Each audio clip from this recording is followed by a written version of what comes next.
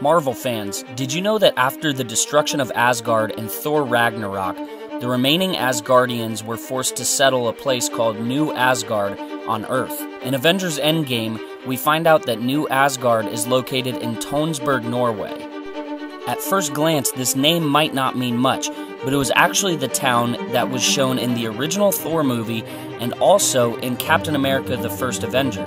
This is also the town that Johann Schmidt found to be the secret hiding place for the Tesseract.